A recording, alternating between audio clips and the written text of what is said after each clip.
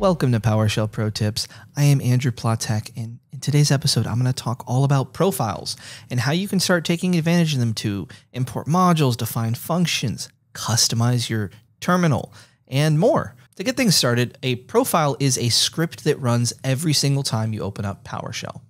Now, I said script, and in order for scripts to execute on your computer, your execution policy needs to be set. So you can run set execution policy remote signed or whatever you want in your environment. Ideally, this is set by policy somewhere, but that's a problem for you to solve. So you can read more about that with help about execution policies-online. And if you want to get all the dirty details about profiles, check the Microsoft Docs for that as well. Now, first of all, we have a variable. It's called profile. It exists. By default, it has the current user, current host. Current user, your user, current host, where you're running PowerShell. I'm using VS Code. See my profile, Microsoft.vscode_profile.ps1. I personally, and let's look at the profile object real quick to see what other options there are. So there is also current user all hosts. That's the one that I like using because it fits my workflow. If you have a different workflow, maybe you want a different profile per host, you can do that. But I recommend this, and you can test if it exists by running test path. This one does exist because maybe I've gone through this video once already. But if you don't, you can run new item and you can create that profile for yourself. And if you want to open it up, you can do code, $profile, whichever profile you want to use. I already have it open, so I will close this. Let's look at the profile. We have some cool stuff here.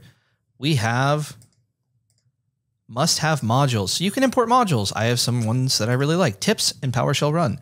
Shout out to Tips. Check it out if you haven't. It's a great way to get PowerShell tips in your PowerShell instance.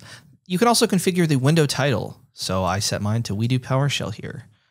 I will show you that. I don't know where the title is on this screen down low, but I'll show you in this. We Do PowerShell here. Oh my goodness. You can set that to other things like the name of the host or if you're elevated or not, but I kept it simple. You can also define our function for prompt. And the prompt is what shows up every single time you run PowerShell. It's this new line thing right here. And the prompt function allows you to customize that. I kept it simple, with just the location. You can go pretty wild with this, which I might cover in a future episode. There's also PSReadline customizations you can make here, like setting key handlers and things like that. And these will be executed, like I said, every single time you open up PowerShell. Cool variable you might not know about, PSDefaultParameterValues. So that is a way for you to set default parameter values. And I've used some examples here. These are pretty relevant if you are on Windows 5.1, setting export CSVs, no type information parameter to true, and install module scope to current user. Makes things a little bit easier for me. But this one's really worth shouting out here on line 18, which is out default, which is a command that runs on every single thing that you run in PowerShell. Ultimately, out default runs on it. So there's an out variable LastOut, and this allows us to now have a LastOut variable for the previous command for everything. So I'll do an example here. I'll just output the string hi, and then I'll check last out, and there you go. It contains my last output. Very cool stuff. That is a good tip. I put the path to the profile in $ThisProfile. That can be helpful if you have multiple profiles, and you'll see I call this later, which I'll get to in a second. You can also put aliases. I put one for where object. You can go wild here. Highly recommended if you're using similar commands all the time. Make them shorter, make your workflow more efficient. There's also functions. So edit profile, this is a cool one. Code, and then we refer to that ThisProfile variable that we created earlier.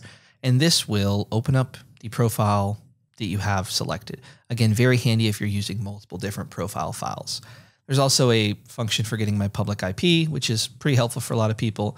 And I have a fun one for me, which is Get-PowerShellPodcast. And I have an open random. If I want to get a new episode, you know what? I kind of do. Every single Monday, 10 a.m. Eastern time, there's a new episode.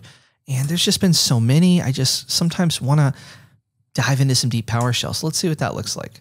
Oh my goodness. And it opens up right here. DBA tools with Jess Pomfret. Jess Pomfret's amazing. What a fantastic episode to recommend. Thank you so much for watching. I'm Andrew Plotek. You've learned about profiles. I hope you can start taking advantage of them because we will build on this in future episodes. Have a great day.